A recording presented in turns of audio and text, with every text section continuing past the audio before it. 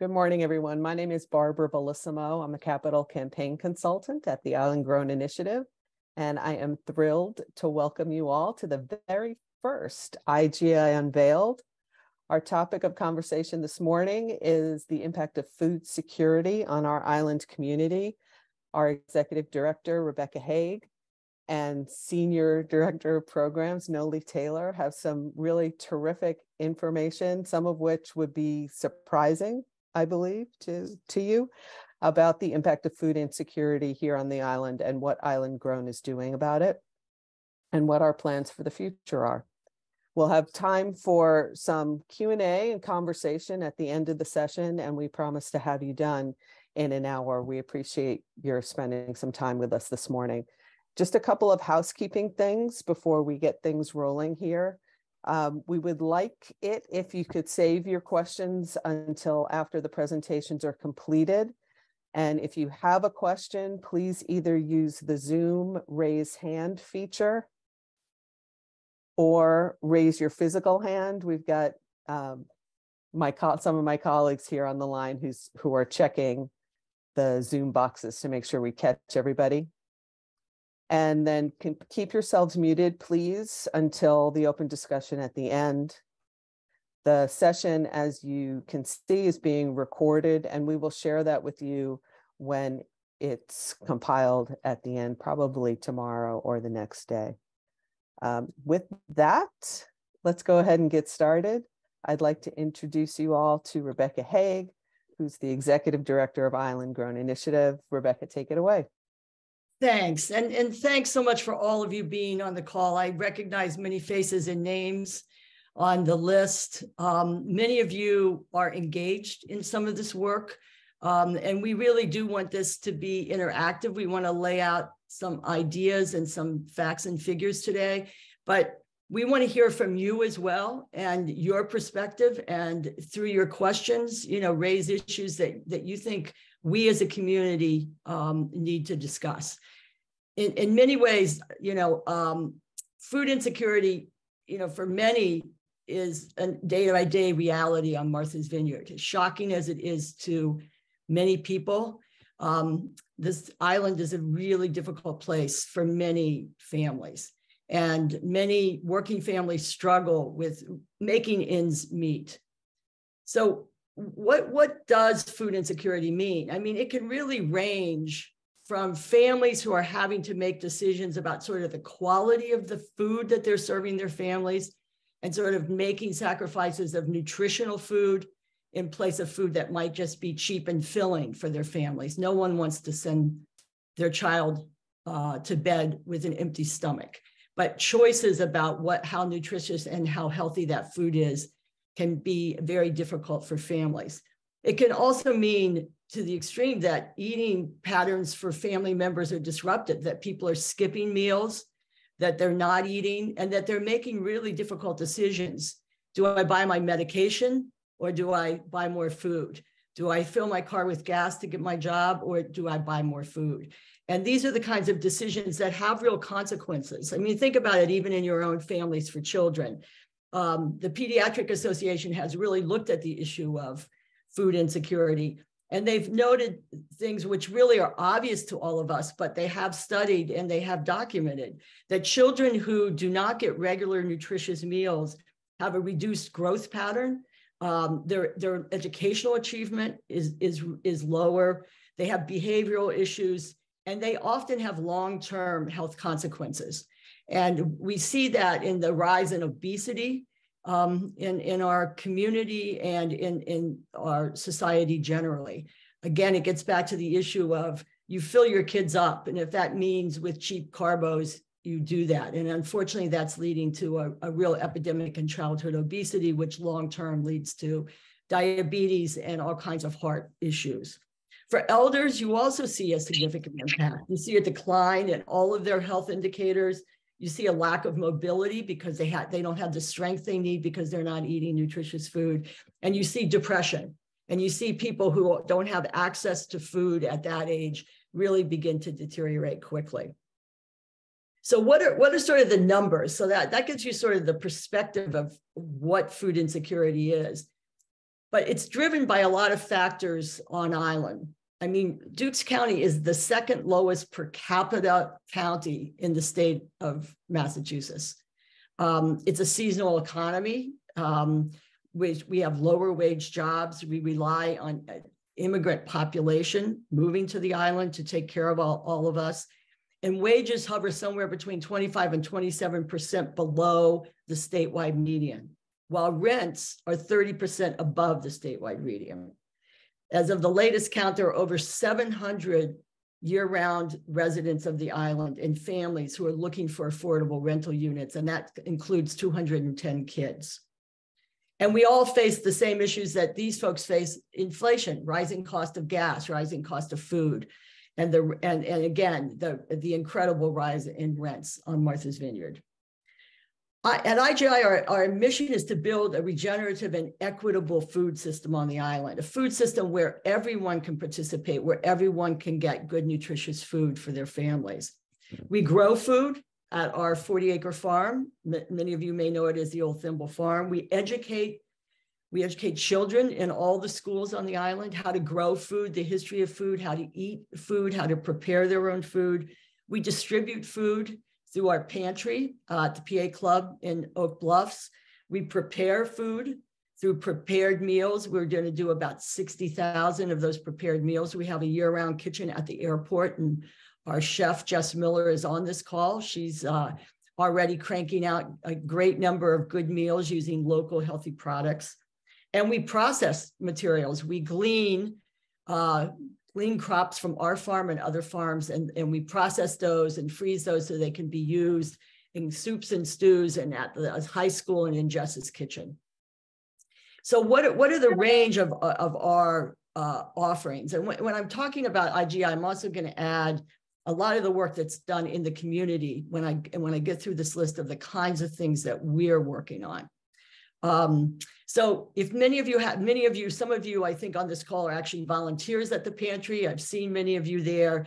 It's a place that people can come and shop for good, nutritious food. We've really made a huge effort in the last year to increase the nutritional value of the food we offer. We have lots more fruits, vegetables from our own farm, other farms on the island. Local fishermen donate fish. We have a deer donation program so we can offer venison. We offer soil-based products to those who can't do dairy. So we've really tried to broaden the food we give so that it's not just to fill people up, but it's to keep them healthy and well. We right now have 4,200 registered clients at our pantry. Imagine, we probably have a year-round population of somewhere between 24 and 25,000. The latest census said 21,000 people, but many of us think that undercounts a lot of the immigrant population that's here. That 4,200 represents 18 to 20% of the year-round population are dependent on some support for food. In 2009, we had about 742 unique individuals who were visiting the pantry on a monthly basis. As of now, we have 1,900 people who visit on a monthly basis. 1,900 is 2.5 times what pre-COVID numbers were. And so it's not just a problem that was related entirely to COVID, although the effects of COVID, the impact it's had on families' savings and income was significant. What we're seeing is the other issues that we've talked about are simply exacerbating the issue, and we have not seen at all a decline. In fact, just last month, we had 69 new registered families join the pantry. So this is not something that's going to go away. So you may ask, so who are these people from a demographic sort of point of view? So 32% of these people are between 0 and 30% of the median family income on the vineyard. The median family income, and let's just use the example of a family of 4. The median family income is $105,000. So if you're 30% of that, and you have a family of 4, you're reporting income of $33,000. Imagine living on that on Martha's Vineyard. 42% report a median income of 30 to 50%. At 50%, that family of 4 is earning around $55,000, trying to feed their family pay rent, and work on Martha's Vineyard. And at 80%, you're getting closer to $85,000 for a family of 4. And in terms of locations, these are mostly down island towns. 33% of our clients are from OB, 35% from Vineyard Haven, 23% from Edgartown. Only 8% of all of the pantry folks who participate in the pantry either come shopping or have food delivered are from the 3 up island towns. And then finally, from a racial point of view, about 19% of all the folks are white, 12% are Black, and 64% report as other. And we think that's a significant part of the Brazilian population on Martha's Vineyard. Some of you, again, as you think about this, if you have thoughts about our population we're serving, you might have some of the same kinds of questions we have, which is, who are we not reaching? Is it simply the up island towns don't have a need, or are we not developing a system that's reaching the folks in need in the up island towns?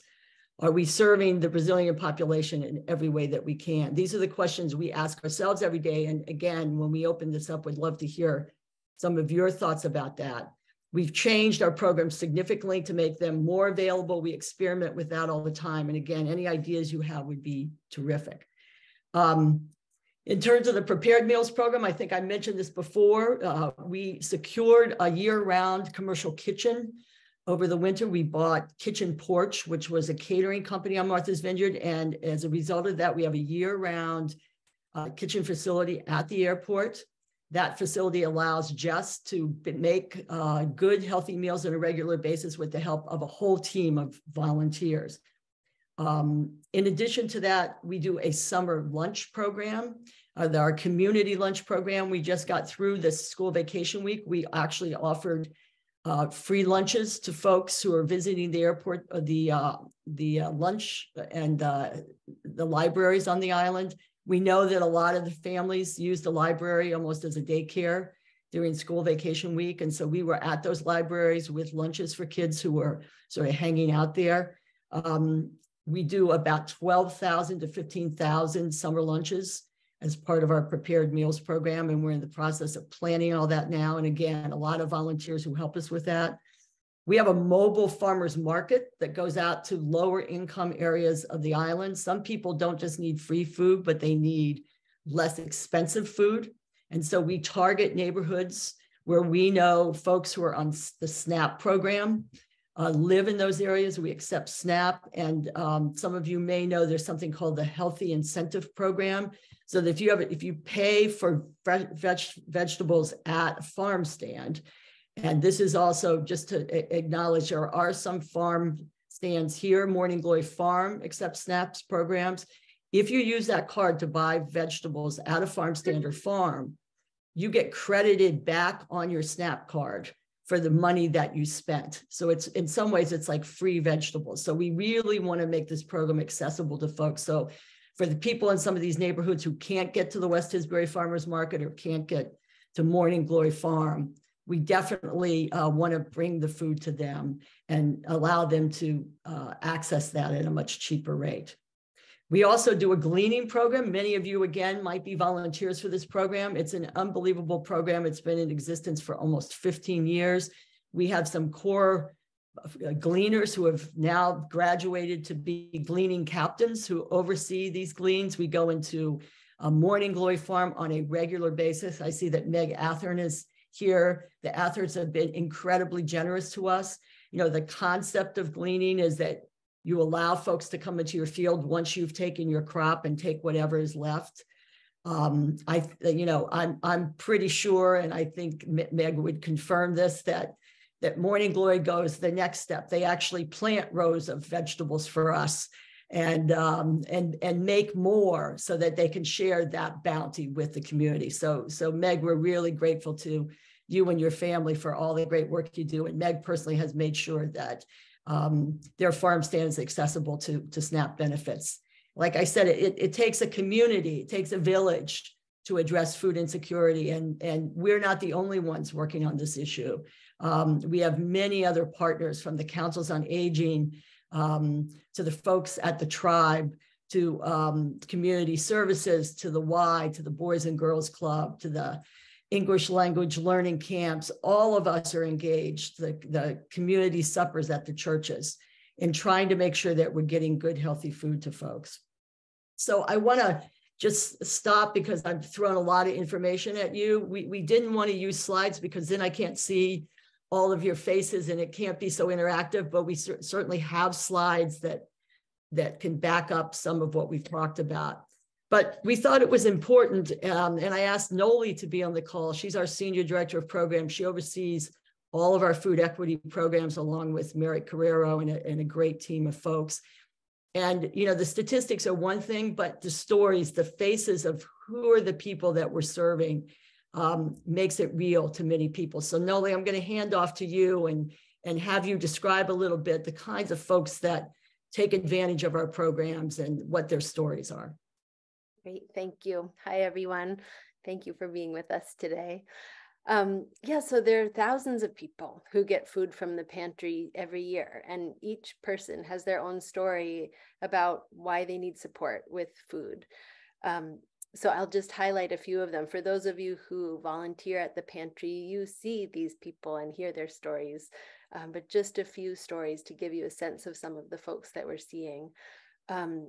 One of our seniors worked as a professional her entire life.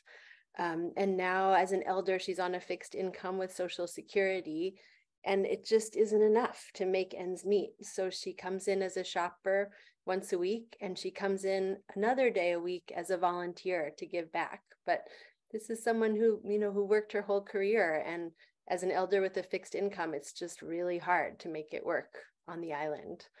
Another woman came into the pantry with her 5 children with her. Her husband had just gotten a job at the Coast Guard, and they were trying to get their feet under them. And it was harder than they'd anticipated to find housing, to find childcare, and they needed support. And we were there with food for them and for their kids. Another man was referred to us by the Visiting Nurses Association. He had just been through a medical procedure that meant he was homebound. He lived alone, he couldn't cook for himself, and for his healing, he really needed access to good, nutritious food. And we're now delivering some of our prepared meals to him every week so that he has access to good quality food to help him get better. In November, a man came to us who'd been laid off from his job in a restaurant. And that's something we see a lot at the end of the season, that people who are employed by hotels, by landscapers, in retail shops, work ends at the end of the season. And then it's really hard to make it through the winter. And around this time of year, a lot of those workers start going back to work. We don't see them through the summer. And then when winter comes, we start seeing them again. And that's the way of life in a seasonal community like ours. Another family came to us who just had arrived from Brazil. They had used all their savings to get to the vineyard. And they were here to find work, to find their dream jobs, and to make a better life for their kids. But it was early in the season, jobs hadn't started yet. Housing is so expensive. There was nothing left over in the bank, and they were able to turn to us for support with food.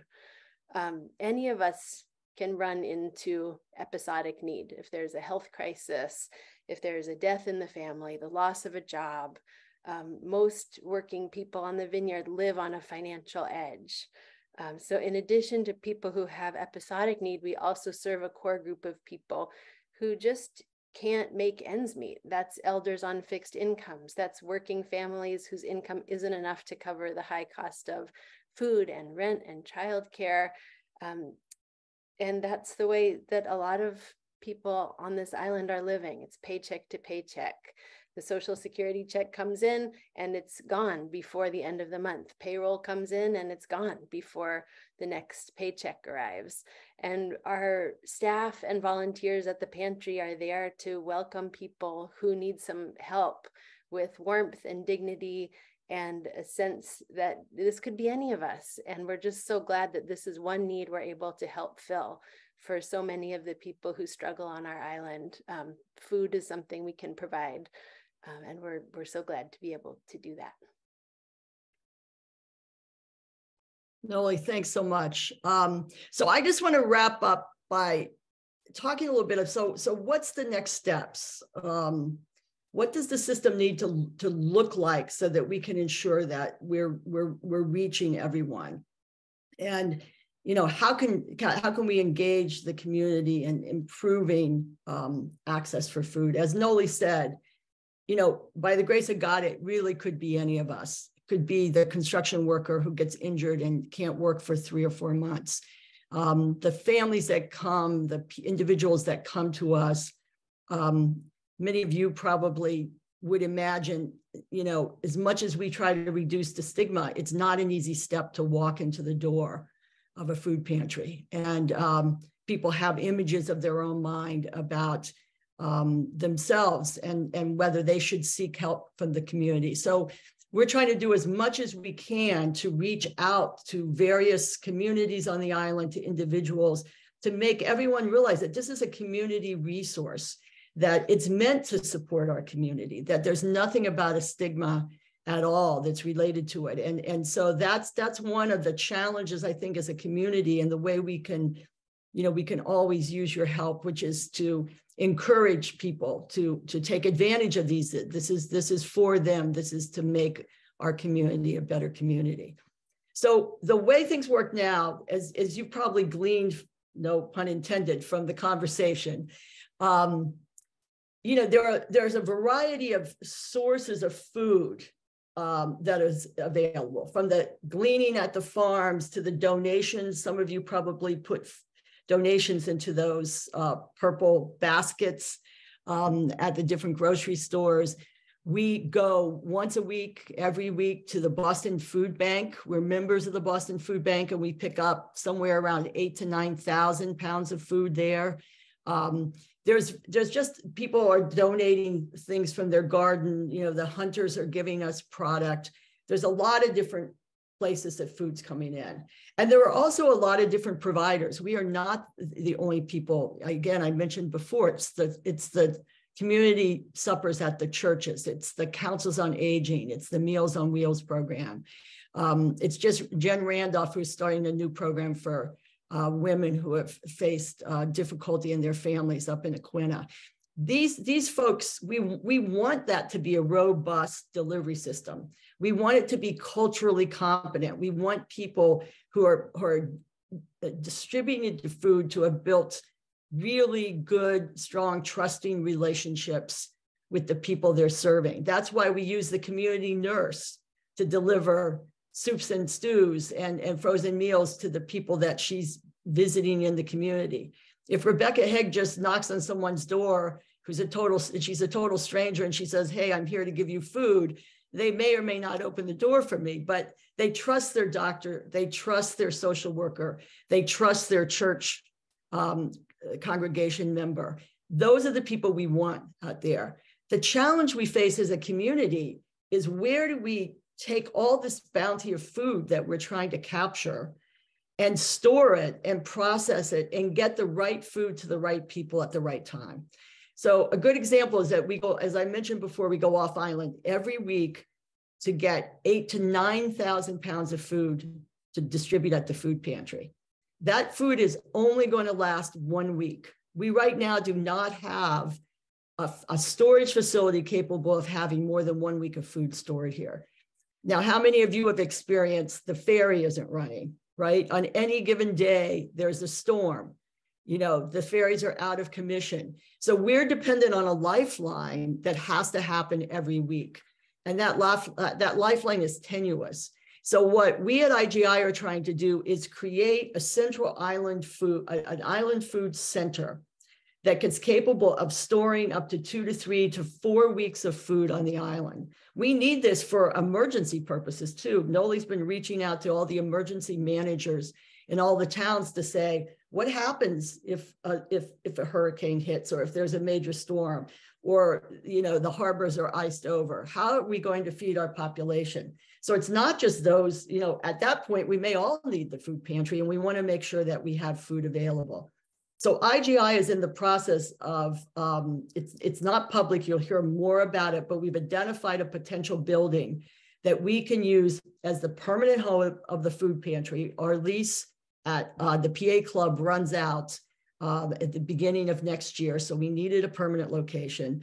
This Island Food Center will have the capacity to store, we'll have a warehouse, we'll have a shopping area, we'll have places where we can pack up food to deliver food and distribute it.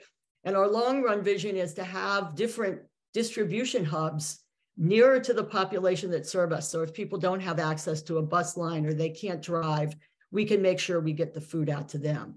So you'll be hearing more about this, but again, we don't want to minimize the number of people distributing food, but we want to serve as a source so that they know they can come to us, that if the person who's cooking for that community supper needs more meat or needs more vegetables, they come to the Island Food Center or they give us a call and we can make sure they have the food that they need if the schools are running short. So our vision is to create the infrastructure that we need to support the local providers of food and to be able to keep and save as much food as we can on island, and also to have a resource just in case there is an emergency situation. So you'll be hearing much more about that, but that's really what's missing in our system, so that all of our partners, and Island Grown Initiative basically helps oversee something called the Island Food Group. And that group it's called the Island Food Network. And it's about 30 to 35 agencies. And we meet on a regular basis 2 or 3 times a year. And we talk about where are the gaps in the system. And what we hear over and over again is we need that infrastructure in place. So as one of the larger organizations, we've sort of taken it on as our mission to make sure that infrastructure is available for anyone out there in any organization that needs it. So the only final thing that I would say is that we really need to think about food as medicine. That if we want a healthy community, if we want a community where people can thrive, where they're healthy and well, not only for the island, but for our system as a whole, we've got to make sure that people have access to the food they need. It's always amazing to me when I hear these stories of people who are at risk for heart disease, at risk for diabetes, and we do nothing for them until they actually become diabetic, and then we give them medication. If we gave them good, healthy food, we could avoid people moving into the diabetes category. We could help avoid heart disease. Noli and I have met with Dr. Brown, the cardiologist at the hospital. We're working closely with the hospital and Island Healthcare to really begin to look at food as medicine, food as preventative medicine. The only way our healthcare system is going to survive, the only way we can afford to keep everybody in the system is that we begin to move from a disease management system to a health and wellness system. And food will be a critical part of that. So we're looking to the future, and looking to future funding is coming through the healthcare system. Again, writing prescriptions for food as a way to prevent further disease. And so be on the lookout. More and more of that is going to be happening. And again, the healthcare providers on the island are incredibly open to taking that approach and really want to work with us to create more pilot programs. So we promised we'd try to end this of talking heads in about half an hour and open it up to you for not just questions, but any comments that you have, any points you want to make. It doesn't have to be limited to Noli and I answering these. Some of you may have the answers as well. So Barbara, I'll hand it back to you to get people engaged. Thanks, Rebecca, and thanks, Noli, for all that great info. As Rebecca said, we would like to open this up for conversation. I see somebody already has their hand up, which is great. But if you do have a question, you can either use the Zoom raise hand feature, raise your actual hand, because we've got spotters keeping their eyes out for that. Or you can put questions in the chat. So feel free to do that. And with that, I will turn it to Mitzi. If you could please unmute yourself before you ask your question. Hey, you're all doing a great job, and it's really exciting to think of this food center coming to fruition finally. I hope that moves ahead easily. I wanted to ask about Meg's comment in the chat about getting SNAP and HIP utilized at the farmers market? What are the barriers to that? Meg, you should go ahead, talk. It's in the works. I've been advocating for it for a couple of years, and it seems like we've got the new market manager on board. There's a meeting tomorrow with the market committee that I'm invited to attend, which I'm planning to attend. So I think it's in the works. The reality is that, you know, it's not that confusing of a program, but when you're first learning about it, it can be a little confusing for farmers that, you know, they're farmers, right? They're trying to grow as much produce as possible. And so I think just the support of IGI and the greater group to advocate for this, and like signage and just any kind of facilitation with the pilot year. I also think just the West Isbury Farmers Market is like the culmination of all the people, right? Where it's like the wealthiest people of Martha's Vineyard are coming to the farmers market, and the poorest people and the working people. So it's a real opportunity for exposure, you know, not only to get the food to the people, but to show all the people that like this is a program that exists. And I think it could be a really positive place for ripple effects, for more funding, for all the things that we want. And just really quickly, the other thing I wanted to mention was, so it's in the works. I'm just like putting it out there to say, like, let's all, you know, help with signage and promote it and encourage it, even though it will be a little fumbly at first. The main barrier, I think, is like access, because it's at the information booth is where you would process. So like at Morning Glory, you process it right at the terminal, but at the farmers market, it will be at like the where you buy the t-shirts spot, but for all the produce vendors. So that's just the piece that's confusing. Like you want to buy from Morning Glory, but you have to like walk over and process it. So somebody that maybe isn't as able-bodied, that could be a barrier. So just having a sort of a golf cart plan, and just kind of brainstorming like how to make it the least complicated process, the most dignified process, but knowing that like you want to buy stuff at North Tabor, you have to go process it at the information booth, and just having like a understanding of how it works, and knowing that people will be confused, but you just like walk them through it. And you know, like I said to Noli, even if like 5 people use it this season, that's a success. The first year we had it at the store, it was pretty underutilized, but each year it builds, more people come, people's caregivers come and use their card that aren't able to get out of the house, and it like normalizes it for not only them, but for people that don't need to be on a program. But the other thing, I don't want to take up too much time, just the Fresh Connect, that's another program that I feel excited about, that's the prescription card, a totally separate program. We're able to take it at farmers market, but so far nobody's used it. So I had a call with them and offered that I could go to, like in the earlier season, go to Island Healthcare, like set up a farmers market type booth and, you know, show people like this is where you could buy it, and then come do it at farmers market. But I haven't heard back from them. So that just like, that's another program that we have on the island, that people have the card, but they don't know kind of how to work with it yet. So it would be good to get some support there. Thank you, Meg. Meg is an incredible mix of farmer and food equity advocate doing all the things. I could just say a couple more things about that. So first, the Fresh Connect program is a really exciting step. It's a benefit program that is right now, it's primarily funded through Mass Health, and it goes to healthcare providers, and the healthcare provider can basically prescribe it's a certain dollar value based on family size each month, and the patient would get a card that just looks like a debit card that they can use to get produce at local grocery stores, participating grocery stores. And Meg has offered to have Morning Glory be one of the locations where that could be redeemed. And also our mobile market is another site where people could use those benefits, but it's just getting started. And it's this new kind of insurance funded mechanism to get more money into the food equity system, which is really important, especially for people who are facing diet related disease and food insecurity. So this is one of the pieces that we're looking forward to doing more of in the future years, is working with our local healthcare providers at the hospital and at Island Healthcare to strengthen this focus on food as medicine and figure out how to make good food accessible to as many people as possible, especially the people who need it the most. And then I just wanted to touch back on the farmers market really quick. Our new field manager at our Island Grown Farm, Ethan, is also the West Tisbury Farmers Market manager this year. So that's a nice connection where we're able to work with Ethan, and our food equity team, especially Sadie Dix, who's been running our mobile market, has experience accepting SNAP and HIP. So she's going to be working with Ethan.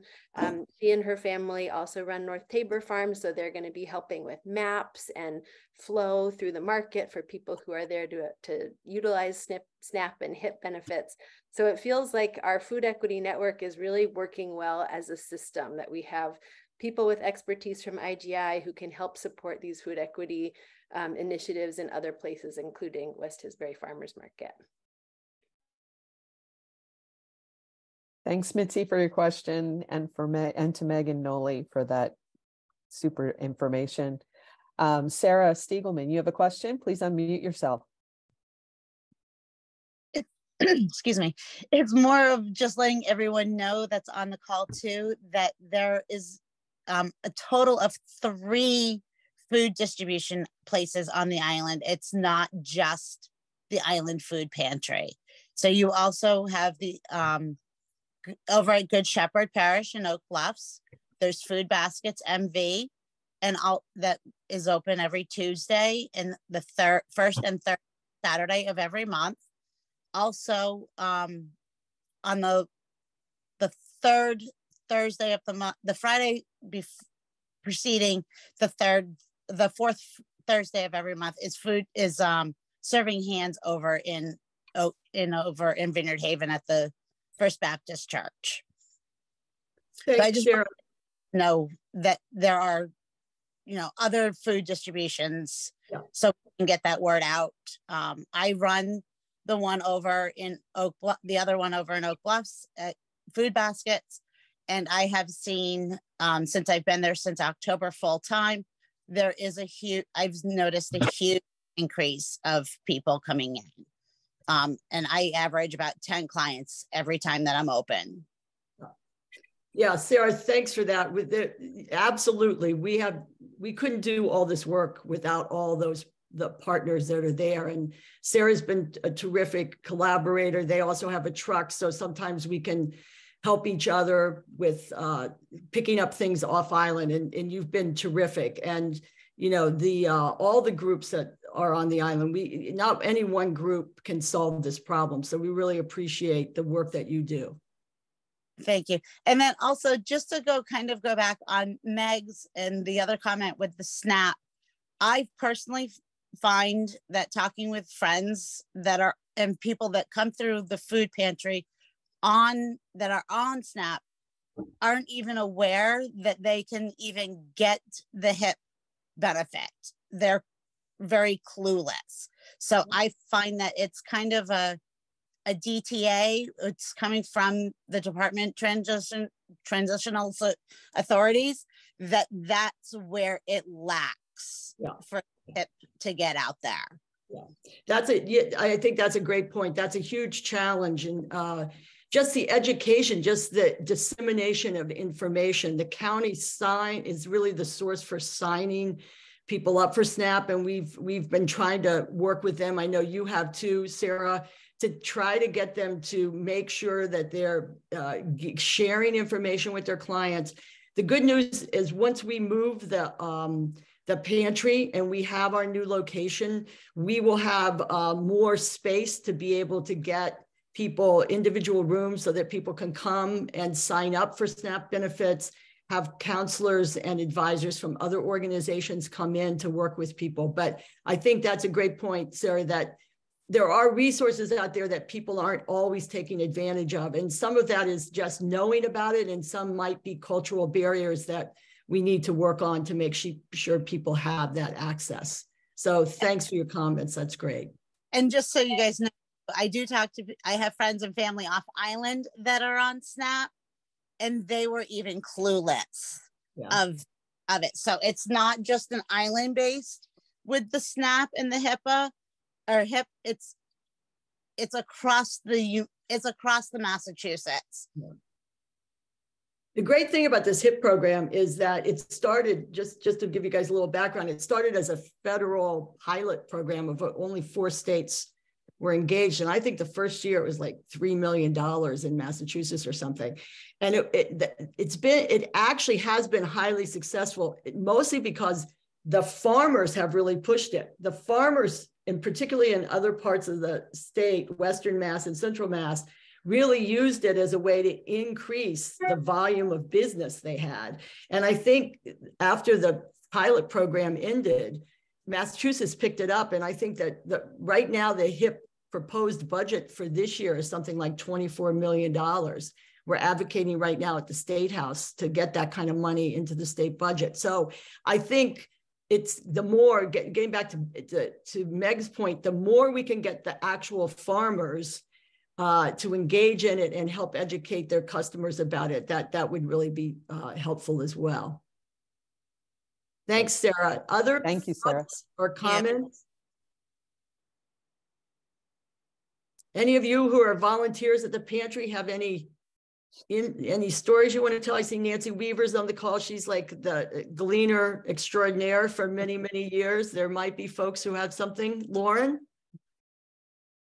I'm not actually one of the volunteers, but in addition to volunteering at the food pantry or gleaning, are there any other ways that volunteers can get involved? Yeah, that's great. Let me talk a little bit about that. So there's a whole bunch of ways to volunteer. As Sarah said, there are other programs out there that might need help, but at Island Grown Initiative, first of all, we could not run the pantry without our volunteers. Volunteers literally sign up for weekly shifts. You know, there's the Tuesday afternoon group and the Thursday morning group.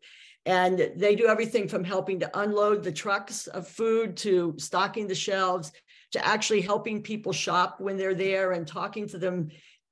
Actually, maybe somebody's on the call, but I talk to volunteers who say, I developed these relationships with the clients who come in so that, Agnes comes in, for the senior shopping, and she always seeks me out. And we always talk about what's available this week and what those recipes are. So people can actually have a lot of direct contact, or they can actually pack up bags of groceries for people who have ordered online. We have people who drive bags of groceries to people's homes. So there's a lot of different options there. Gleaning is great. If you like to be outside, if you like to dig in the dirt, if you like to, be in the open air, the gleaners are a great group. And again, I think it's also a community thing. Gleaners know each other and they help each other and they train the new people. We also bring in the fall, a lot of the school kids come in. I think we had, I don't know, several hundred school-age children gleaning this year. So that's another way that you can help. Again, if you don't feel like you can dig in the fields, you can always be there to help, drive the food or just be there and collect the food that's coming out of the fields. We also need people in our kitchen. So if you like to cook, we need people who will chop vegetables and work with Jess to make the soups and stews and meals. And then, the other thing is, that we all should think about in terms of our role as community members.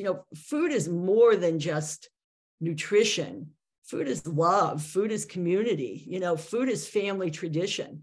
And, one thing you can all do is just reach out to your neighbors. If the next door neighbor had to go to the emergency room and ended up with a broken leg, how can you help? Can you take meals? Can you go shopping for them? The elder woman who lives on your dirt road in the wintertime. And it's not always just, delivering the food. Maybe you take lunch and sit with somebody and share food. That's the way we build community. We can all do that. It's surprising to me every day, the stories that you just hear. And as families get disrupted from a child having an illness and having to go off island, you know, to take care of that child. People are here, live very close to the edge with many obstacles, and being good neighbors and using food as the connector can be one of the most valuable things any of us can do.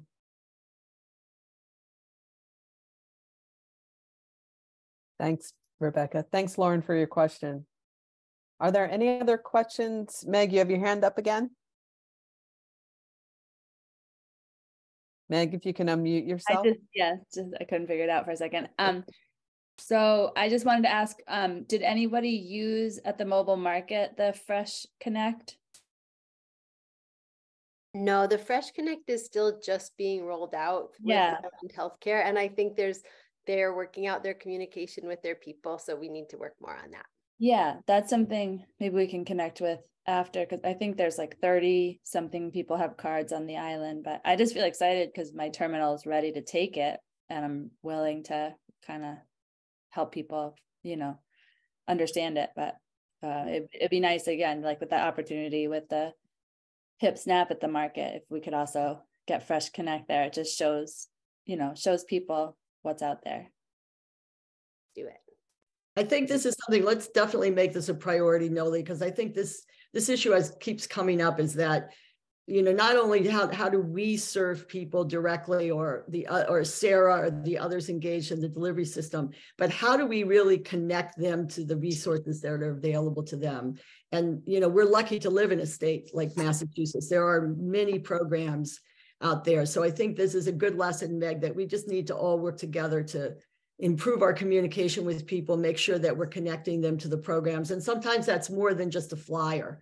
You know, I think we're going to have to be more proactive with those that come into our doors and really help walk them through the process. So we'll make that a priority for the coming year. Sounds good. Great. Anyone else, comments or questions? Well, I just want to thank everybody for making the time to be with us today.